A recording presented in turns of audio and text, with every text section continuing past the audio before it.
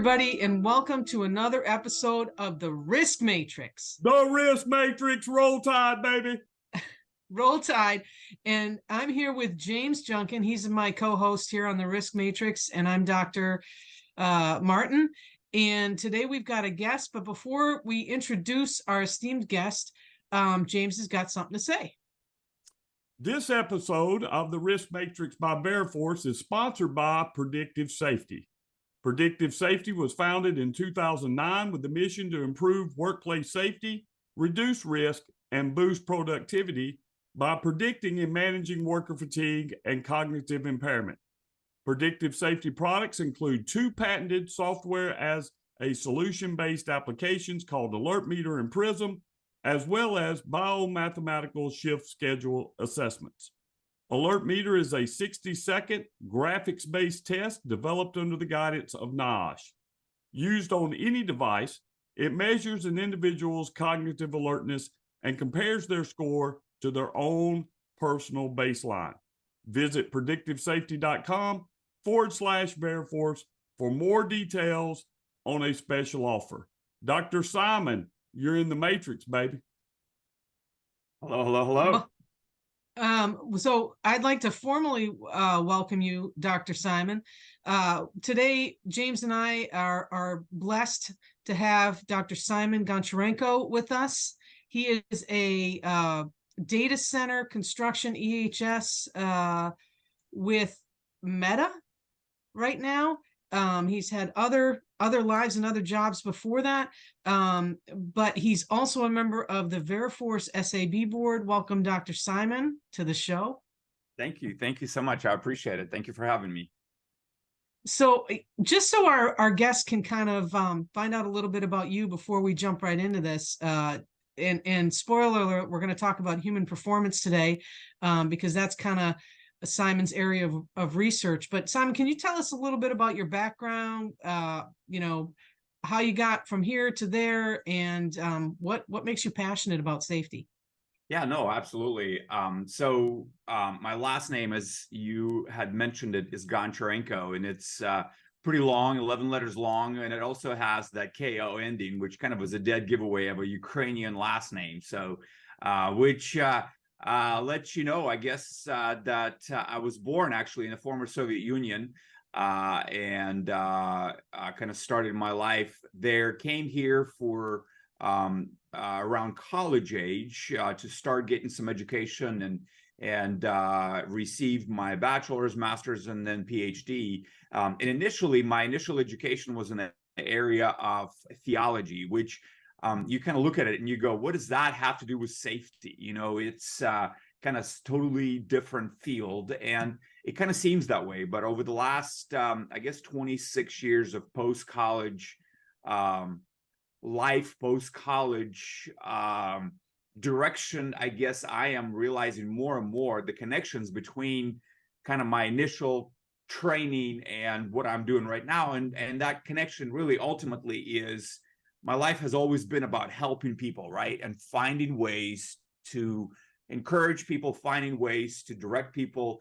And really the life of ministry, if you will, and the life of a safety, there are a lot more connections that people would realize, because in either one of those, you get to influence people. You have no authority, if you will, to authority that maybe a CEO has, or an upper manager has, to direct people and tell them you will do this, this, and the other. But you have to inspire and influence someone to do something that in the end is ultimately what they're after as well, right? Everyone wants to go home safely.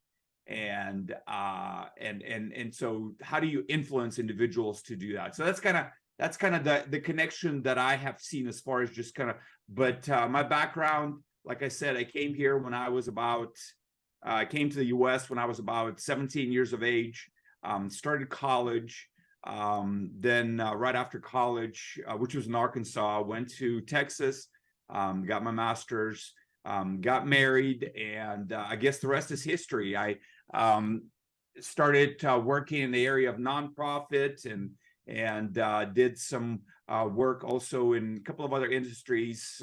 Ended up in oil and gas, being in Texas and not crossing oil and gas industry is kind of an impossibility, I guess. And from there, veered into this whole area of data centers, probably over the last 7 years. And that is where I stumbled on the whole topic of human operational performance, specifically within the context of data centers.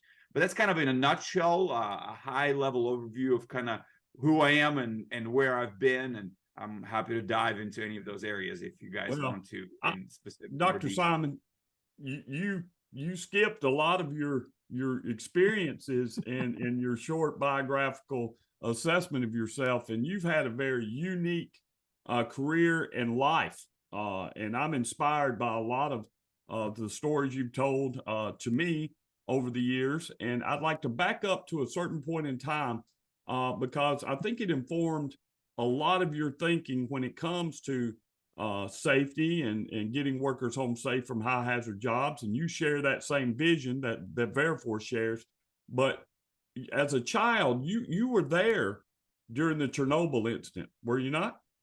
I was, and that's a very actually good question, because growing up, and that's a really interesting topic in and of itself. Growing up, geographically speaking, I grew up about 6 hours driving time from the area where Chernobyl explosion took place. And if you look back and kind of study the context and the details, and some people might remember the HBO special that went on not too long ago, focusing on that.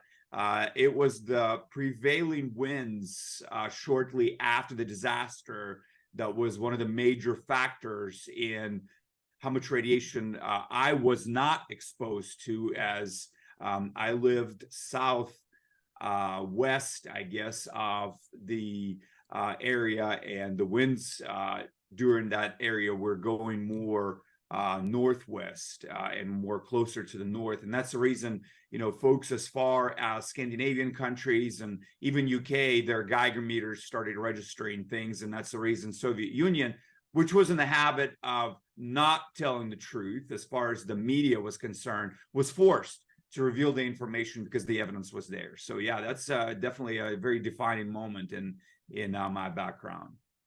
And that's the first time that we hear the term safety culture. Mm-hmm. That's very true. It's in that report.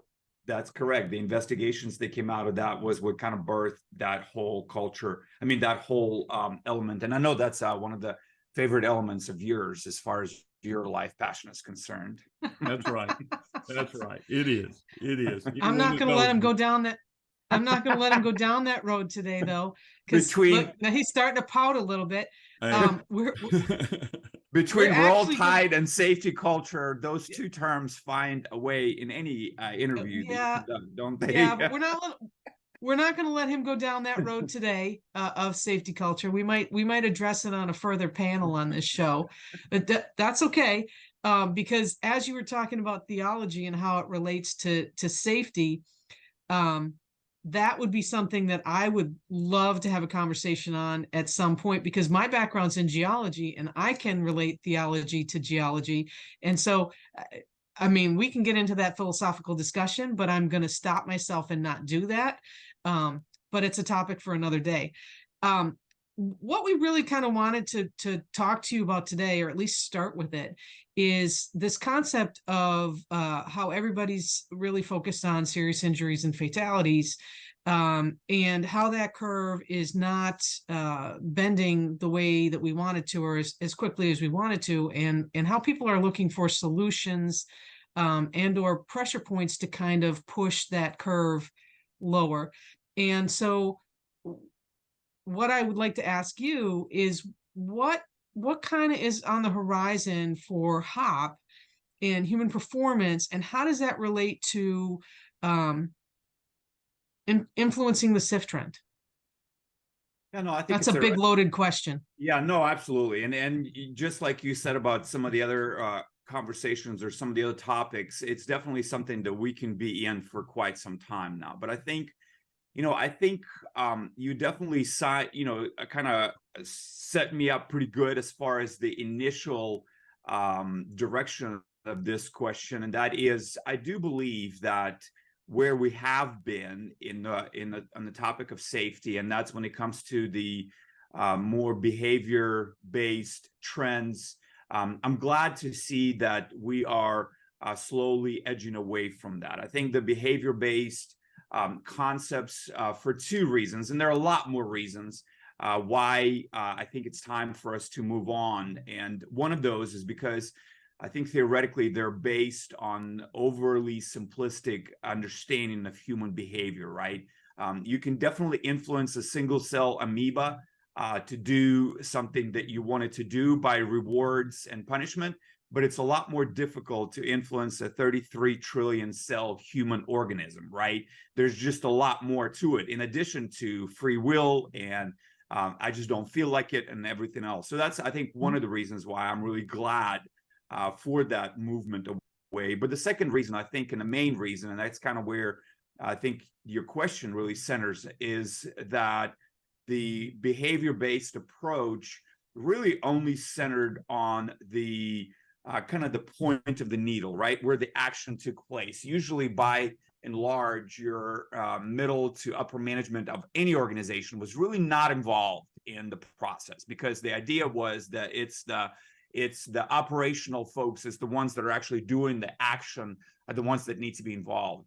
And so by the same token, I think our focus on human operational performance, human factors, human organizational topics, I think it's a good step in the right direction when it comes to bending SIF curve. I really do.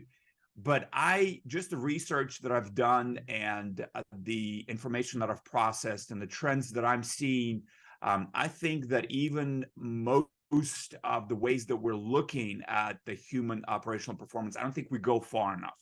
I think it's a good start. I think a systematic way is a good start as well, but I'm just going to give you a couple of examples. I think even looking at the HOP trends and what we're doing, I think we're still leaving out a lot of our off-the-job behaviors, a lot of our off-the-job decisions. And I think if you think about it, I mean, it's one body, right? I have only one body to do what I do at work. And it's the same body that I turn around and do what I do at home or off work, right? And most of our organizations go, well, I have no control over what happens off work. That's not within the contract. That's not, anything that I can do anything about. But the idea is that when we leave that off the table, there's a huge part of the overall human being that we're not impacting, and therefore I think that's one aspect where just everything that we're doing right now, from at least the literature that I'm seeing in the human operational performance world, we're just not going far enough. I think there's more to be done. And I think when we start impacting that overall holistic entire human being, that's, I think, when we're going to start seeing a difference. I can get on board with that. I can get on board with that. Now, let me ask you a question, right? Not to talk over Dr. Martin. When going back a little bit to some of the things that you said to align with the behavioral approaches to safety management systems, I think we've done a really good job over the last 30 years of driving down OSHA recordable injuries. And maybe that's through training, through more enforcement. Certainly that's the area of OSHA beginning in the early 1970s, behavior-based safety.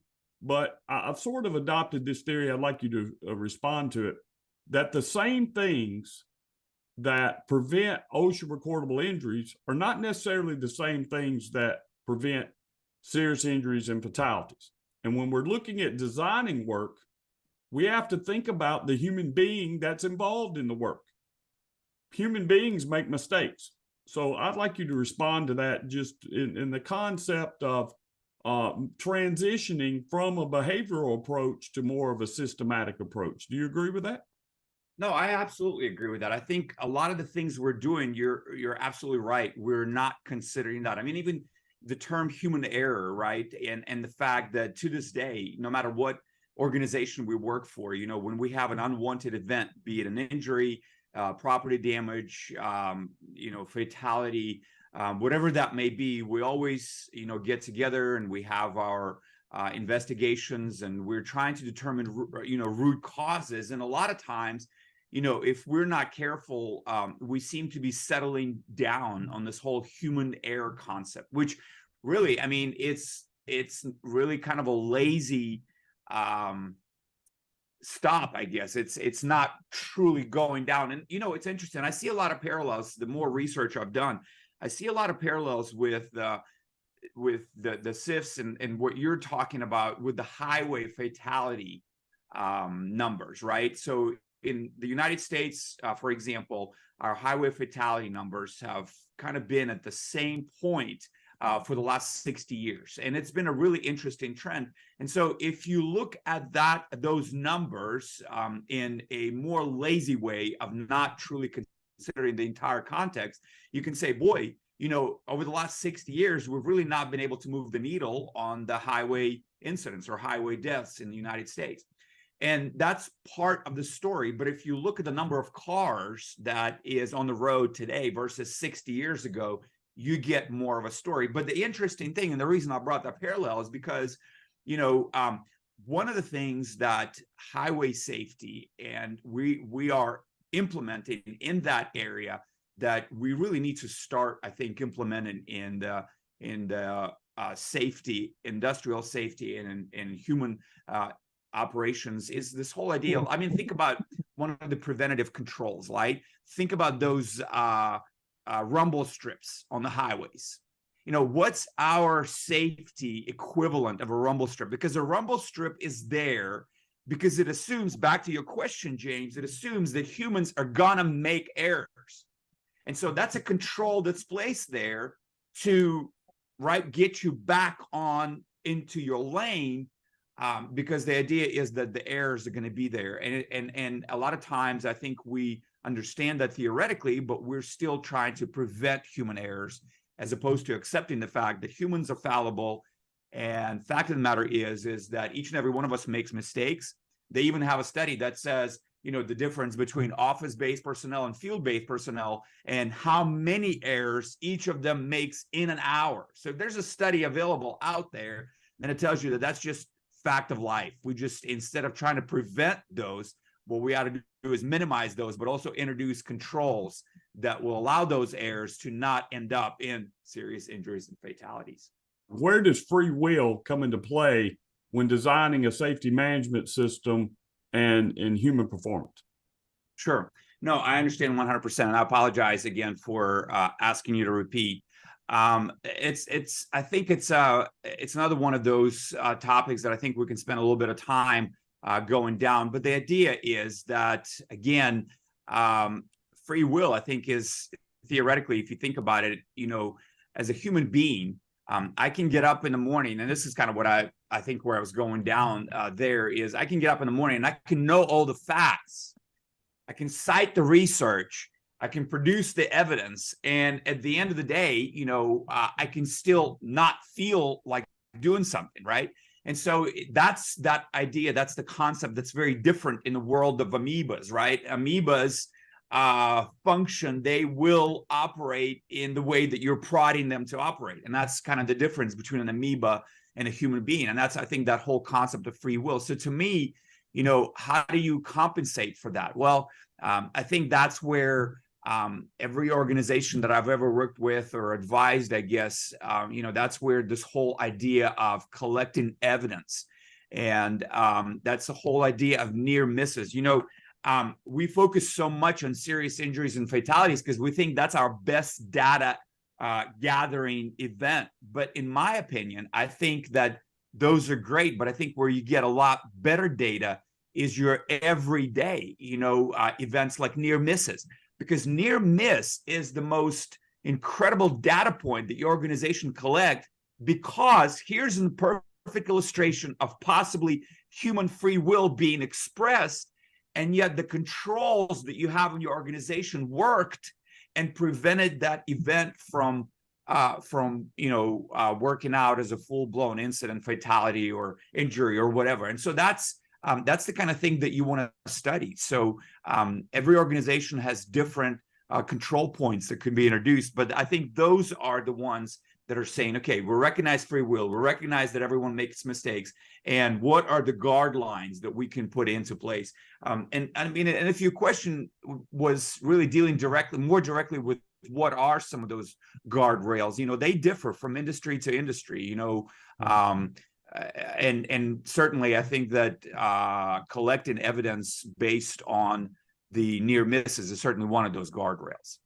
Well, I've said this a million times, and I'd like to take credit for it, but, Fred Manuel informed a lot of my thinking when it comes to safety management systems, because I began my career in the behavioral side of the house, and that's how I was trained. And I've sort of transitioned my way of thinking into, hazards are best controlled in the design and planning stage of the work, because that accounts for the potential for you to catch areas where human beings can make mistakes. So we can say, like your rumble strips, hey, people are going to be sleepy, people are going to be inattentive, people are not going to be talking on their cell phone or answering text or whatever when they're driving. So have a rumble strip on both sides of the highway to alert people to be able to get back into their lane and to hopefully operate their vehicle safely. So in my opinion, when we're talking about human performance, we're talking about the rumble strips of safety, right? And the best place to put the rumble strips in is when we're planning the work. If we design the potential for human error into the work itself, human beings will find it. Absolutely. Human beings will find it. Now, the second part of that, and I think it's what Dr. Martin's alluding to, when we get into free will, there is not a safety management system in the world that can account for I don't care. Right? Dr. Martin. I just want to put in here before you finish that thought, James, that I feel the rumble strip for free will, or at least the guidelines, the things that make us not swerve off the road, is our organizational culture. And I think you can build that around people. They're still going to have some semblance of free will, but if you have a strong organizational culture, now I'm not talking safety culture, I'm talking organizational culture, that if people know what the norms and the ethics and everything that is involved in what you do, you may be able to weed out a lot of the free will, because they're going to make right choices, right? But there's also, as James said, there's also going to be somebody that just doesn't care, right? But the rumble strip is your culture. Yeah, no, I agree 100%. And I think what you're saying, I mean, we're coming right back around to the whole, one of the foundations for human performance, if you will, and that is human variability, right? Because if you think about it, what we had done over the last 30, 40 years in behavior-based approaches, we try to minimize human variability.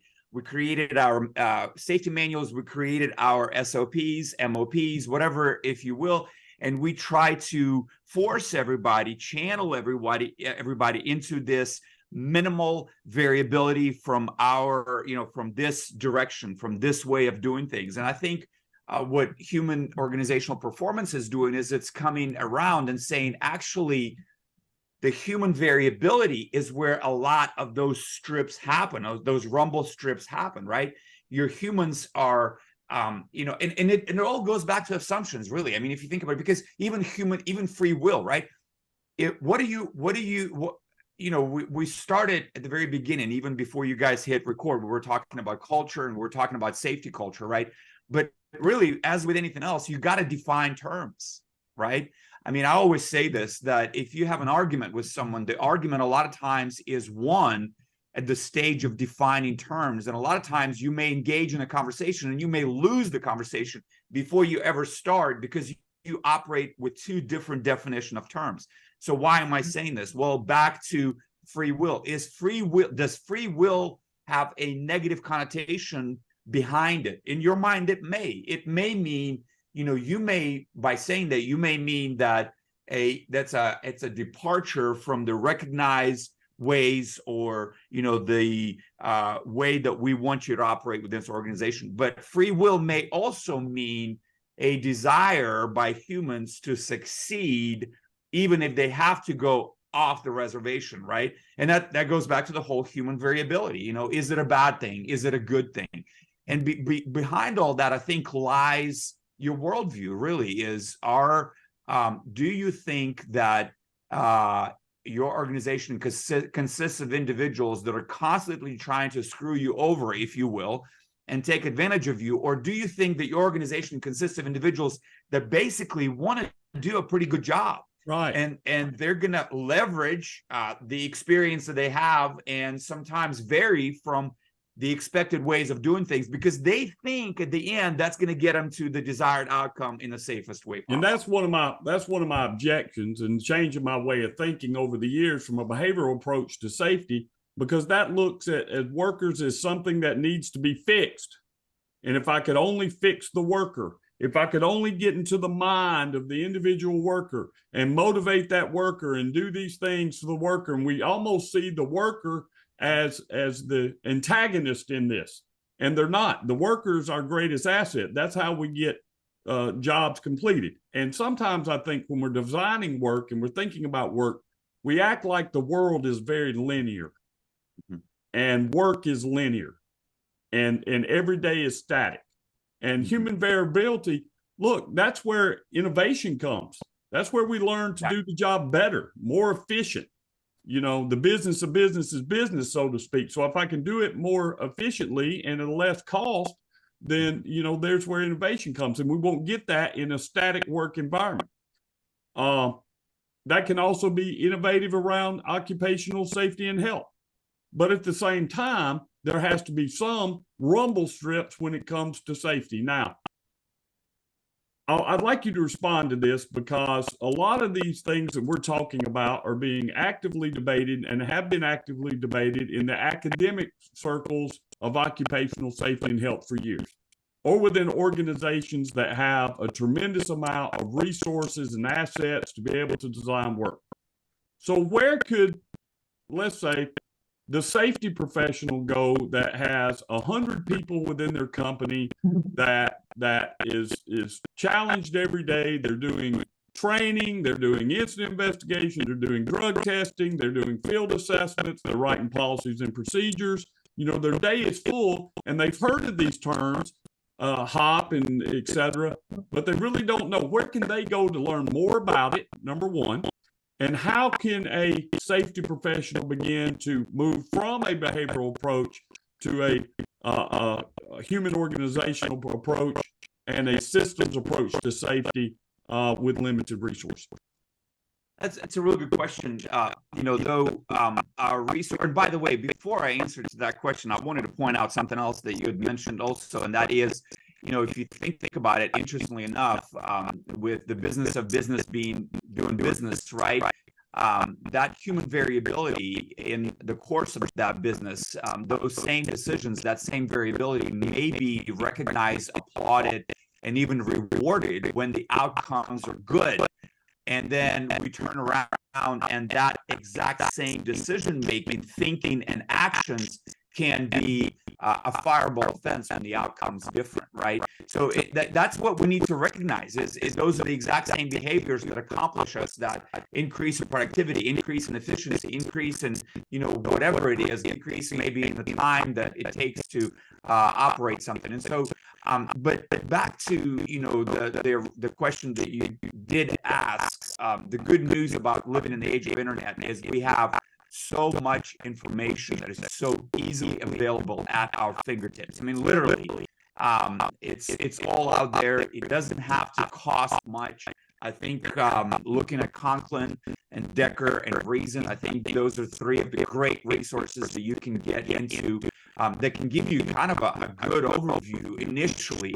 There are lots of other names that are good out there, but I think those three would be a great start as far as the world of human operational performance. That's certainly where I kind of cut my teeth in this area human factors. And, I think I look at kind of in any industry pretty much, one of the industries that we celebrate. And I look at the picture behind you, James, and that's a picture of a U.S. submarine. And United States nuclear Navy. It's an LHD. No, it's behind, over on the other side. Is it not a submarine on the other side of your? That's my ship I was on in the Navy. Okay, all right. Well, it looks like a submarine, but either way, really, my point still stands, and that is U.S. nuclear Navy has been one of the industries that, whether you're in oil, gas, or data centers, you kind of point towards it. And you go, they've done something right because they've operated critical environments for the last 7-8 decades without any significant, back to the original question of significant injuries and fatalities, right? What is it that they've done? And that is one of the questions that actually got me going down this path. I started looking at them, and I'm like, what has the U.S. nuclear Navy done, right? And you can start kind of looking down the road and like, okay, they have a very regimented schedule. They control what you eat, when you eat, how much you eat. They control when you sleep, how much you sleep. They have protocols for everything, right? And so some of those things are impossible for us to completely, totally reproduce in a civil environment or, in a civilian life. But the other thing that's been really interesting to me is I look at the Air Force, I look at the Army, I look at the Navy, and over the last 50 plus years, same with the Department of Energy, they have introduced both the human factors concepts of training and understanding into their operations where they've integrated that. And it's interesting because you can say that, oh, well, human operation performance is the new kid on the block, who's been around 10 years, but you look at the Navy, you look at the Air Force, you look at the Army, and they've been operating that way for 30, 40 years. You look at the nuclear energy industry, the Department of Energy, and all of those concepts are there. So that's kind of an indirect way of saying, hey, lots of information available on the internet. If you just do enough research, there's a lot, and content even goes through the same with that better. They give you some very specific, down-to-earth initial steps of what you do to start the transition in thinking, right? And really, this goes back to the podcast that I recently started, and I thought about what do I call it, right? Because I wanted to talk about culture, I wanted to talk about performance, I wanted to talk about safety, and at the end of the day, I felt called the leadership paradigm because in my mind, it has to do with the leadership. I think that's where John Maxwell gets it absolutely right, because as the leadership goes, so goes the organization, right? And so that's what that would be my advice, to those safety professionals, find some kind of a think of it.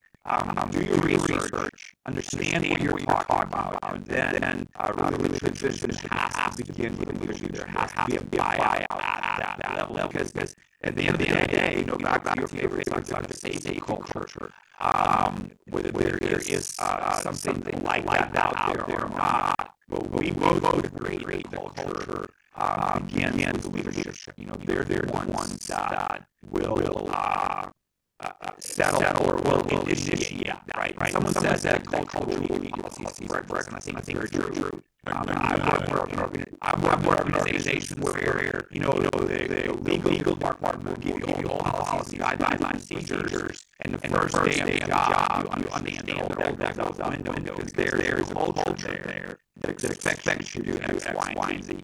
Management gets the culture it deserves. That's very true. It's called that it deserves. We're almost out of time. Dr. Simon, thanks for joining us today. If you would, tell us where we can find the podcast, because it's very interesting. I think a lot of people can learn a lot about human organization performance from my podcast.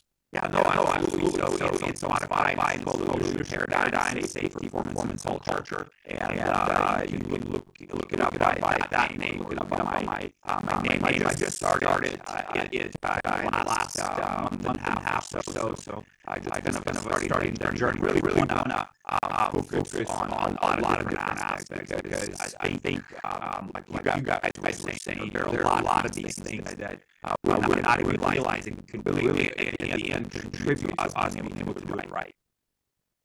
Yeah. Dr. Gonsharenko, thank you so much for coming on our show. For anybody who's watching this or has watched it part or all the way through, if you have any questions, pop them in the chat on the YouTube channel or on the LinkedIn post that we make. Please, if you like what we're doing, click like. Even if you don't like doing like, and follow us and subscribe on YouTube because there's more where this came from. So thanks everybody for listening to the Risk Matrix with James Junkin and our guest, Dr. Simon Gonsharenko, and we'll see you next time.